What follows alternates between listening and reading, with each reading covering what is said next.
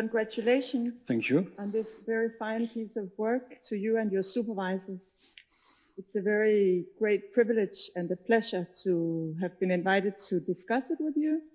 And I have some 4 questions roughly, give and take, but 4 areas that I would like to discuss. But first, before presenting what they are, I would like to just tell you that my impression is that this is STS at its best, actually. Oh, great. Yes. So I thought I should start there to say that this, for me, is actually what we're doing. You had a very nice, your own narrative about the transversal resonates very well with how I see it. So we have engineers, programmers, physicists in the past, and people from various disciplines coming together from the social sciences, anthropology, to tinker and experiment and strategize and develop stuff, right? So that we can engage with our common world of science and technology. So I also remember very vividly your irritation at the PhD course that you referred to, and your work of making sense of stuff. And I think that kind of irritation is a very important fuel. So the irritation that you got from some social scientists and the irritation that some scientists, social scientists will get from you, you know, it goes both ways. So that's appreciated, I think, that that part. Now, the 4 areas, I mean, data and networks, that's a yes and no question. It's just to get started. So I'll start with a yes and no question. Okay. Yes. And then we have a longer question about situatedness and situating. And then something about algorithms, and then the politics of technology. Okay. Okay. So the yes and no question, it goes like this. Is the nature of data that data is relational?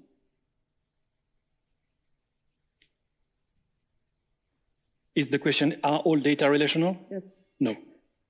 No. No. Okay.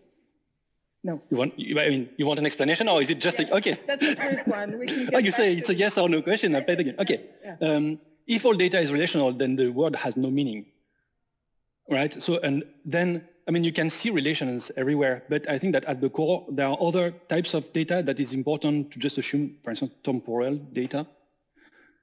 I don't think that a series of numbers over time, I don't think it's really relational. If we want to see that relational, then everything is relational and it's not interesting. Now, where you're right is that many data are implicitly relational. So it's not relational is not a quality, it's not an essential quality. It depends on your ability to see relations. Doesn't mean that you can see relations everywhere, but still that's a lot of things you could see as relational.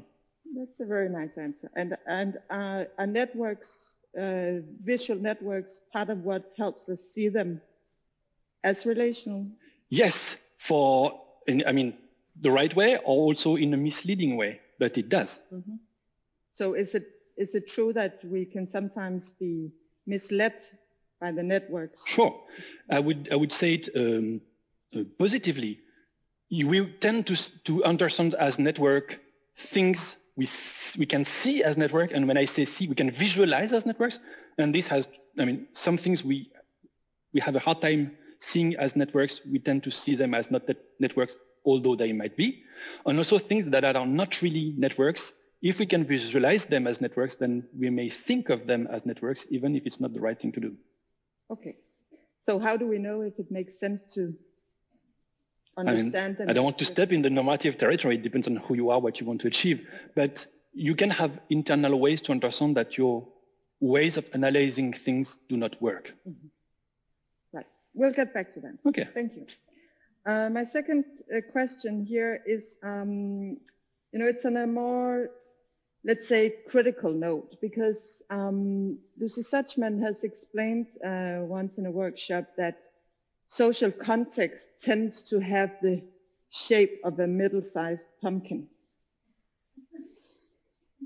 So we have a tendency to bound it, right? Yeah. But when I read your work, I felt a little bit that you did the same with situation and situating, so that, which is not how I read Haraway. So we'll discuss Haraway a little bit and then your rendering of it. So as I read her, situated knowledges, which you also explained, is opposed to a macro perspective on the world. And I have to say, to be fair to you, that you had a very nice sentence in your presentation about situating as the capacity to re-examine our relation to knowledge. And that was spot on and really beautiful, I think. So this explains that it's not about a global perspective and a local perspective, but about like how things are related, but very much in relation to knowledge and the tools, the scientific tools we use. So you use Haraway to argue that situations matter, but to you, a situation seems more bounded than actually extended in time and space. That's how I read you anyway. You can object in a minute. So a situation seems to be characterized by the possibility of establishing a context, like the possibility of reading a network in a particular situation. And I would like to think with you about other possibilities that I think are more in line with how Haraway writes about it, for example, in this book, Staying with the Trouble. And I think you are on your way there, because on page 128, you say, the algorithm can teach us something. You talk about seeing the world from the perspective of the algorithm. And this is the kind of curious practice that she writes about in the chapter, A Curious Practice, which ends like this. She talks a lot about critters, these animals, so things like that can be both animals and things. And I think your algorithm is actually a critter. So if you think about algorithms as critters, think about it this way. Neither the critters nor the people could have existed or could endure without each other in ongoing curious practices. Attached to ongoing pasts, they bring each other forward in thick presents and still possible futures. They stay with the trouble in speculative fabulation.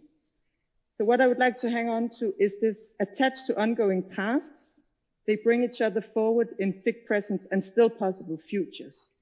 And it's that sense that I would like to hear your reaction on, because I think it points to a version of situatedness that talks about various attachments to your critters, your scientific tools, your techno-scientific tools. And it's not really about you and your situatedness, but it's really about how to make situated knowledges, right, in this mess of past, futures, possibilities, and so on. So I wondered if you could reflect on how the statement, the algorithm can teach us something, is true in the context of situated knowledges, or how that resonates with you, if it does. Okay. So I think that the question you ask is a lot about boundaries. For instance, the boundaries around us and the boundaries around the algorithm and the way we are or not entangled. I think that in the ANT or just the STS perspective here, if you look closely enough, you see that we are entangled with the algorithm. Because first of all, the algorithm is, by nature, I think it's a poorly bounded object for many reasons, but one of them is that it exists under multiple forms. And Marimol would say it's more than one, but less than many. It's in papers, and it's also implementations, and implementations are really rarely like they are described in papers. But also they may exist under a family of implementation that are not completely different, but in a Wittgenstein way, they have a family air, they are connected in a loose way. So of course, the algorithm is not completely bounded that way. And also us, who is us? Is it the users? And then the users do not exist when it comes to the algorithm in isolation from the situations where they use them. And then if we look closely enough, they have different goals. So at least we should distinguish probably between different uses people expect from the algorithm, different situations where different things arise. So the boundaries will explode when we look closely enough. And I think that it's still... When we look closely enough. Yeah. Which assumes that there's somebody looking at it. Yeah, closely enough, I just want here that in terms of the kind of narratives we produce, I think we can come up, and it's not just us now, people who... exactly what I'm after. Yes, so it's not that, because we can only do that if we're outside of it. But what was it? Also when we're inside, because people come up with narratives about what the algorithm does for its users. And here, when I say that, is in the narrative itself, the agents, the narrated agents are the algorithm and the users. That's the way, for instance, algorithm designers will narrate their algorithm in their papers. So there are narratives about the algorithm as an object and the users as people. Now, maybe they're right. Maybe these boundaries exist. I don't want to presume, but I think that when you go the SDS way, you realize that most of the time, when you look the material and semiotic properties of the algorithm in the way it exists, it doesn't work like the narrative that is in the paper. That's what I mean by in detail. So with that in mind, what would you like? You talked in your lecture about the situating moves as something you could offer to other tool makers. That's something they need to be aware of. So how does this, you know? So I think that there is a repertoire of situating moves. And I strongly believe that the language of STS is offensive to a certain kind of people, especially among the computer scientists and algorithm designers, not all of them. But, I mean, when I just published the manuscript of the thesis on Twitter, I had a nice exchange with Tiago Peixoto, who wrote a number of algorithms that I talk about and he was triggered when I said that, when I criticized what I call the rhetoric of extraction, the idea that if you say that the groups have been extracted from the data, then you imply that there were pre-existing the process, while I say actually they have been produced by the process. This is extremely, we reached that point where constructivists and realists can't talk anymore. That's it. Yeah. But I also believe strongly enough in STS that you don't need to rely on that kind of, I think that this language is intended for other STS scholars. I know that a lot of people have used this language in STS papers and they conceive it as an intervention, but if your public is not other STS people, but this kind of public, I think it's better to do it the other way, because we know that realities are practiced into existence, but that's something you can't tell to those, but you can still practice other realities into existence with them. And that's why sometimes it's better to stick to words like the algorithm, us. I think that the thesis is written as in a STS spirit, but with, to a large extent, a non-STS audience. That's why I also want to acknowledge that I also come from that place. So sometimes it's a mistake on my side, or that's a process in me into changing my perspective. But I still hold on that ground. So what do you think about thinking of algorithms as living creatures and speaking of it in terms of life? Can be, you know, biographies, but it can also be like alien life forms, or because I think a lot of what you, and that is the third thing I wanted to ask you, it's about, you know, Bernard, in our pre-meeting, he helped me frame this question a little bit. He said that you wrote that we can understand gravity, but we cannot understand how, like, sand falls in a shape of pyramid. We can observe it, but we cannot explain it in the same terms. It's not in the laws. Yeah.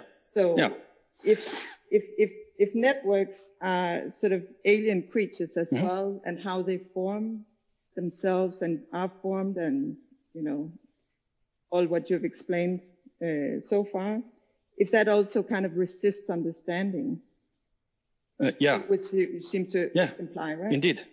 So could a situating move also be to talk more about life in the networks, or the life of data, or like the human interpreters together with the data and the algorithms and the visual networks, and what you explained so nicely about how we see things with our eyes without actually computing it.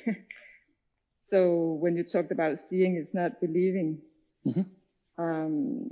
I wondered if that is also a kind of situating move, or how like life or vitality is that something that is discussed among, if that would go down better, so to speak, then this kind of text also doesn't. I would like to take I think that there is a compatibility with the Haraway style and also the practice of even hard science.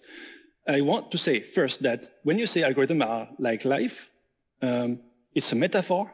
I know they are not really alive, or if they are alive, I would like to say to which extent, and there are definitions of life that would not apply. But I think that then that's completely up to you, and it's rhetorical you. What do you think is the purpose of, let's say, science? And I think that being fruitful is what I would put on the top, because it's all about curiosity. So rather than being exact, I would rather be fertile.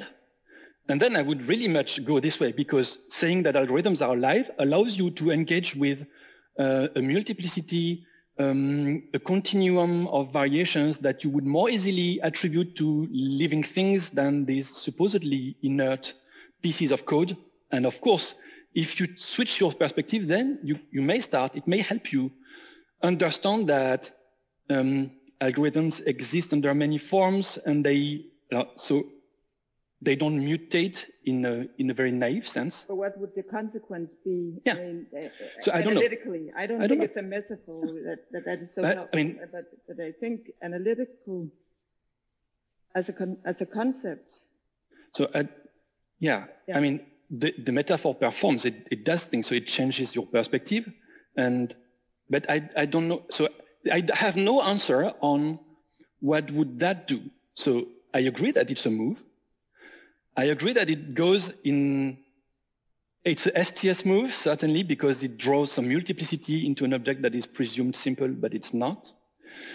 But is it situating? So what's a situating move then? Because it's totally possible that it's a STS move and it complicates things, but it doesn't lead to more situatedness in the end. It's simple for me, but it's just dissolving the boundary between the reader and the network.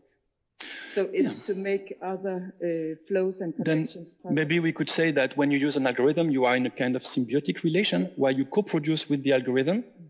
But I mean, we actually have a theory. That's the theory of mediation. But I think that's what you're talking about. Yeah, yes. It is indeed. Yeah. So I would really, absolutely. So something I really like is, for instance, saying, because it's clear to everyone that Gephi shifts your goals and you shift the goals of Gephi. And when, for instance, by producing an epistemic surplus in the form of these images that you produce for yourself, but because they exist now, they can become communication assets. And this is shifting your goals in a very material, practical way. And that's just the basic property of the mediation. Another one that I find super interesting is that about blackboxing.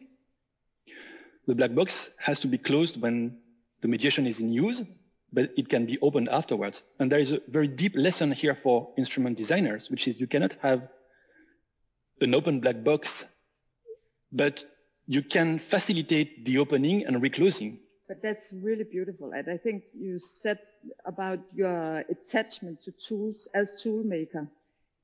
It was beautifully put, because you cannot betray your tool while you are making it. Yeah. You cannot begin to hesitate about what it can do. You really have to. That's another connection to life. Close the black box. Yes. Otherwise, there's nothing. And the black box has a life on its own. I think that maybe it's not that much alive when it's open, at least to you, But when it's closed, to the kind of to the toolmaker, I mean. Okay, yes. Because you see it from the inside. It's more important when it's open. Yeah. But when it's closed, then it's alive in the sense that it's going to have a trajectory that you didn't imagine, because the way it's intertwined with the users goes directions that you can't anticipate. Which leads me to the final issue. Yeah. Yes. I think we're good with time. Okay. So it's about the practical implementation of visualization tools. So my entrance into it is about my own research in public sector digitalization in Denmark, where algorithms, in the broadest possible understanding of the word, and automated decision-making is happening in municipalities, for example, to assess what kind of welfare services people can have. And some of the tools that are in use right now is like a traffic light. Mm-hmm. So that's in a way a sort of data visualization. It doesn't show the network, but some of the traffic lights are also transported into data network maps with clusters. So I'm super interested to hear from you around the reading of such tools. What would you do? I mean, if you would be asked to teach reading skills, let's say, or what kind of skills do you think are needed? Because I think you're guarding us against I mean, even though I like you say you're an instrumentalist, you're definitely guarding us or warning against an instrumentalist approach to these things, right? As a flat world. So what you're speaking about just now about mediation is really about, and what our discussion about life, and it's really about not just taking it at face value. So on the other hand, in the practice, I think it's all about taking it at face value. So it's really about, So could you comment on that, and then maybe we can discuss politics afterwards. So what are you talking about utilitarian uses of visualizations? How do you understand that? I don't really know, but I think that some people have a utilitarian perspective, and I was wondering with visualizations. Thinking about caseworkers who don't know about statistics, being tasked to decide on the basis of data visualization that they're not familiar with. So this is something they have to do, and let's say you were invited to help them in some way, or maybe their managers is a better, to sort of help them understand something about this practice.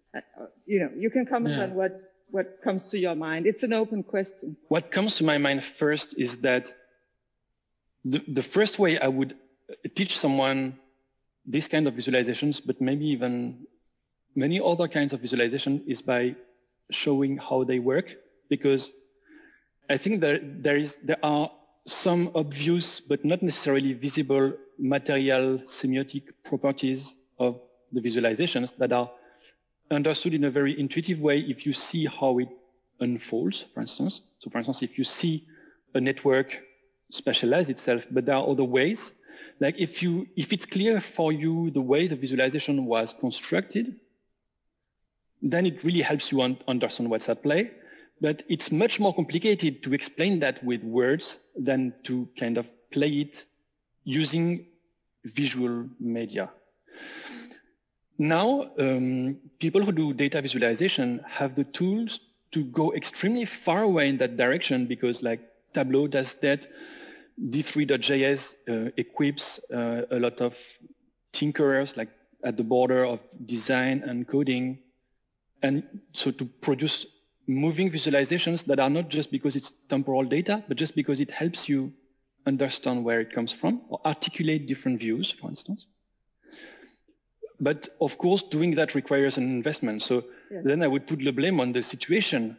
And by that, I mean, you have just the final result. You're supposed to read it in a very short time. And it's been crafted to, in some way, that's what I could utilitarian use. You get on the premise that information is like a thing that's in that and that we transport. That's absolutely not what information is or knowledge. We could make a difference between information and knowledge, but none of them are like a thing that's in there and that we move. Of course. Yes. So it's a literacy, of course. I see no shortcut through the literacy. Ways to make it easier, but. Okay. Yeah, politics then. Yes, and data, because what I've seen in my fieldwork is that there's a slippery slope between data as fact and data as relation. And people switch the whole time. So I agree with your first comment that data is not relational. I mean, but I see it as an anthropologist looking at practice, right? So they both treat it and done as facts, as evidence, as self-contained, as truths in them and by themselves. But all the time when that is happening, people tend to say, oh, but you have to remember that you've got to relate to data to understand them. And what does this category mean? And so on and so forth.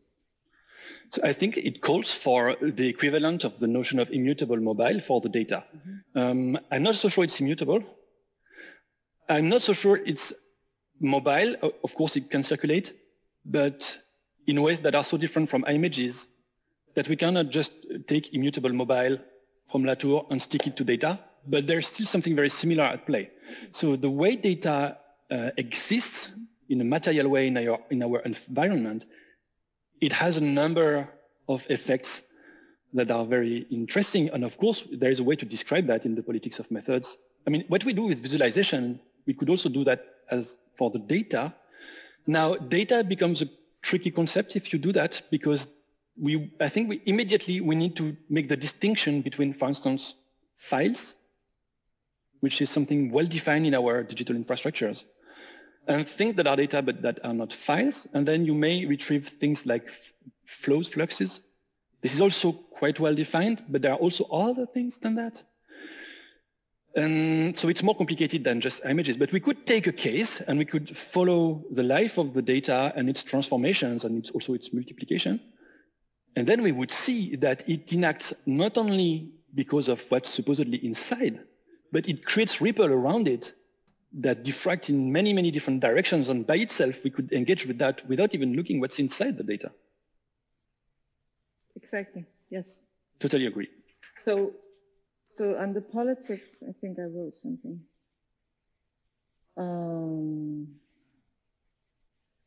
Yes, let's go back to the tool maker and our relation with scientific instruments and knowledge. Because you talk about knowing the limitation of the mediation as well as its power. So maybe we should connect that to the complexoscape. Yeah, oh. So what is I'm not sure I have a very clever question, but it will be something about, that we have a great tendency, I have as social scientist, part of the social sciences, to have a great faith in humans and humans' learning capacity to navigate in such a complexoscape. But you seem to come from it from a different angle, where you're not, you're a little bit tired of the users. Quite often, I think, in your writing, you're a little skeptical that they can do a lot. We are mutually irritated, yes. So you don't have that great faith in humans. So how would you, as a final comment here, what must a good complexoscape look like for the humans not to get lost? Okay, so I don't know, but there's something else that is worth saying about the faith in the human being and what it plays here. I think that we strongly underestimate how much we believe in the way we construct the data world around us. We make as if we enact a world where there is no limit to our ability to understand. So there is always kind of the naive hope or perspective that we'll find the right view to get it. That if we don't get it, that's just because we didn't find the right view, and maybe it needs two views, right? But at some point, we're facing that moment where we have to admit that there are things that are beyond our understanding. That's worth saying, because if you realize that, then you realize that the world where you have your whole life as a civilization or whatever, as the huge infrastructure of science has always looked under the light for the keys and never outside our ability to understand. So a lot of things we think as absolute are in fact relative. And the complexoscape is us starting to realize that. But I think the way beyond that is to find alternative strategies to cope with our inability to understand a number of things. And when I say inability, like definitive inability, there are things coming that no one will be able to understand. So how do we deal? We should draw inspiration from people like, I don't know, Forrest Gump. What does it make to be dumb and to know it? I think that's a good model for the human being. That's it. And that's it. Thank you so much. You're welcome. Thanks.